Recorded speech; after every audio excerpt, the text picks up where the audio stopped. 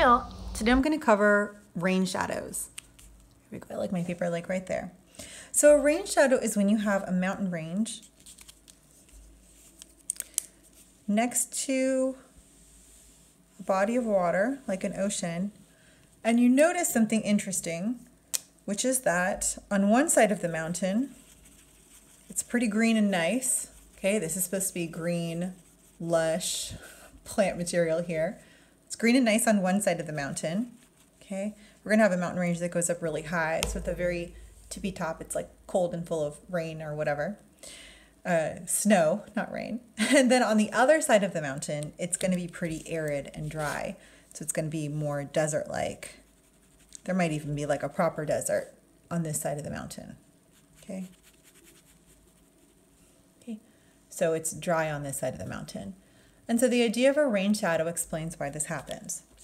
So I'm going to put our ocean over here. And with my like amazing ocean drawing skills, there's our ocean over here. And I want to talk about what's happening. So what's going to happen is that air is going to be blowing in this direction. That's just the wind. So we have wind blowing from the ocean across the land. Okay? And as this blows, it's picking up water from the ocean. So we're going to get moist air. And it's moist just because the water is pretty wet over the ocean.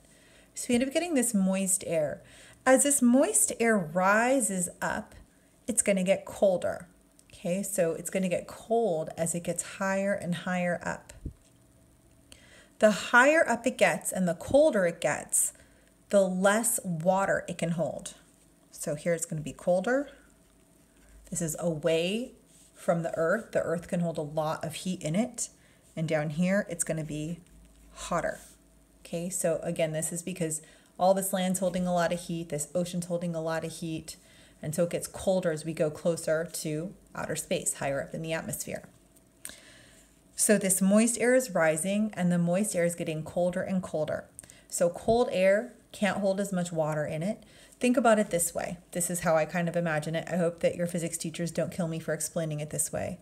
Cold air is going to be more dense, so it's more condensed. And I think about it as squeezing out the water as it gets more and more dense. Hot air is less dense, so I imagine that there's more room for water to be held in that hot air that's less dense. There's more space between the molecules. Okay, but don't tell your physics teachers I told you that because I think that that's the wrong way to explain it.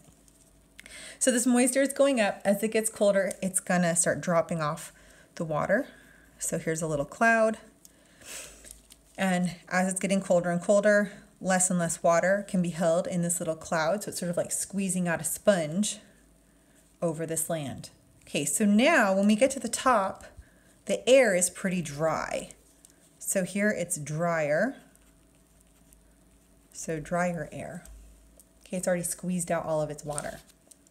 So now as the air moves down the other side of the mountain, which we call the leeward side of the mountain,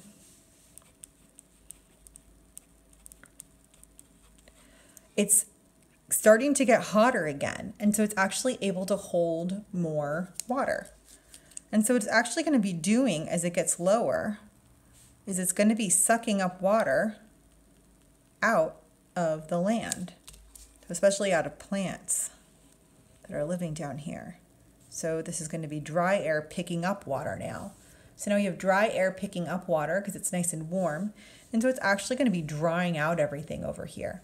So again, we get the moist air dumping out water on one side of the mountain, the drier air picking up water on the other side of the mountain. So the leeward side of the mountain tends to be very dry.